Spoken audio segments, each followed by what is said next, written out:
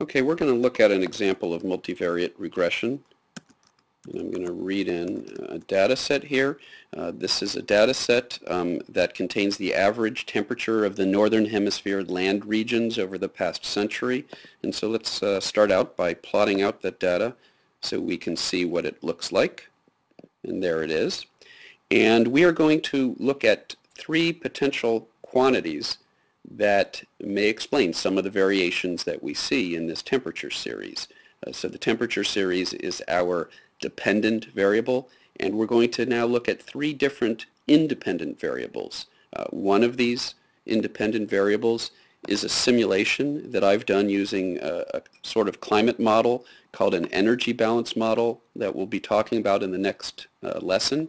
And I've subjected this theoretical climate model to both human impacts, estimated radiative forcing by greenhouse gases and anthropogenic sulfate aerosol emissions, as well as radiative forcing by natural causes, including volcanoes, explosive volcanic eruptions, and estimated changes in solar output over time.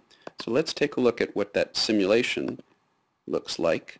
And what I'll do is I'll select the alternative axis B so that both series are aligned on the same scale, with the energy balance model values on the right-hand side and the temperature anomaly from the instrumental observations on the left-hand side.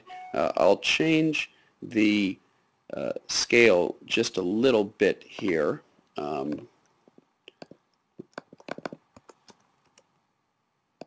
So you can see that, in fact, the energy balance model simulation, the red curve, does capture a lot of the variation in the blue curve, the instrumental surface temperature data.